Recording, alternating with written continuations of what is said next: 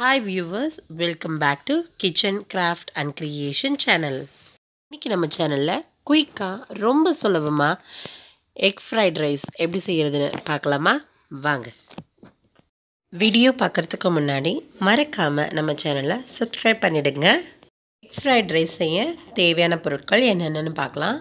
அதுக்கு முன்னாடி நான் எடுத்திருக்க இந்த அளவு வந்து பெரியவங்களா இருந்தா 2 பேர் தாராளமாக சாப்பிடலாம். சின்ன பசங்களா இருந்தா 3 பேர் சாப்பிடலாம். அதுக்கு பொடியாக நறுக்கின கேரட் 1/2 கப், கொடமிளகாய் நறுக்கியது 1/2 கப், வெங்காயத்தாள் நறுக்கியது. நம்ம வெங்காயம் சேர்க்கறதுக்கு பதிலாக இந்த வெங்காயத்தாளோட இந்த வெங்காய பகுதியை வெட்டி எடுத்துக்கலாம். இந்த வெள்ளை நிறம் வர வரைக்கும் இங்கேருந்து இது வரைக்கும் நம்ம கட் பண்ணி எடுத்துக்கலாம். இந்த வெங்காயத்துக்கு பதிலாக நம்ம இதை சேர்த்தா இன்னுமே ருசியாக இருக்கும். வெங்காயத்தாளோட பச்சை நிற பகுதியை இந்த மாதிரி சின்ன சின்னதாக கட் பண்ணி எடுத்துக்கோங்க.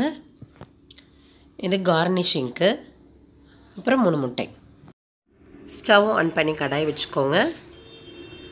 கடாய் சூடானதுக்கப்புறம் ஒரு 2 டேபிள் ஸ்பூன் அளவு சன்ஃப்ளவர் ஆயில், சூரியகாந்தி எண்ணெய் சேர்த்துக்கலாம். இப்போ எண்ணெய் காஞ்சிடுச்சு. இதில் நம்ம வெட்டி வச்சுருக்க வெங்காயத்தை சேர்த்துக்கலாம். வெங்காயத்தை சேர்த்து நம்ம 1 நிமிஷம் வரைக்கும் வதக்கணும். இது போல் 1 நிமிஷத்துக்கு வெங்காயத்தை நல்லா வதக்கி எடுத்துக்கோங்க. வெங்காயம் இப்போ நல்லா வதங்கிடுச்சு. இதில் நம்ம பொடியாக நறுக்கி வச்சுருக்கிற கேரட்டை சேர்த்துக்கலாம். கேரட்டை சேர்த்த பிறகு ஒரு 2 நிமிஷத்துக்கு நல்லா இதை வதக்கிடணும்.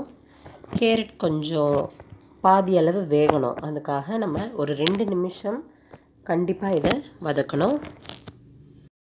இப்போ கேரட் வதங்கினதுக்கப்புறம் நம்ம நறுக்கி வச்சுருக்கிற கொடமிளகாவை சேர்த்து வதக்கணும். கொடமிளகாய் சேர்த்ததுக்கப்புறம் ஒரு 1 நிமிஷம் வரைக்கும் நம்ம இதை வதக்கணும். கொடமிளகாய் வதங்கினதுக்கப்புறம் நம்ம எடுத்து வச்சுருக்கிற 3 முட்டையை இதில் உடச்சி சேர்த்து கிளறிக்கலாம். ஸ்டவ்வை மீடியம் ஃப்ளேம்லேயே வச்சுக்கோங்க.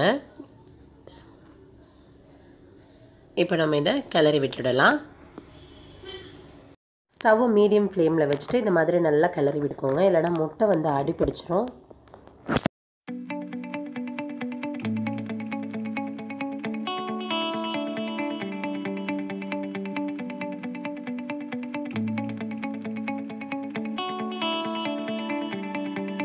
இது மாதிரி முட்டை நல்லா பொரிஞ்சு வர வரைக்கும் கிளறிக்கோங்க.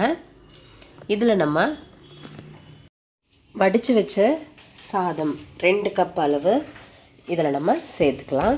சேர்த்ததுக்கப்புறம் மறுபடியும் நல்லா கிளறணும். வேகமாக கிளறணும்.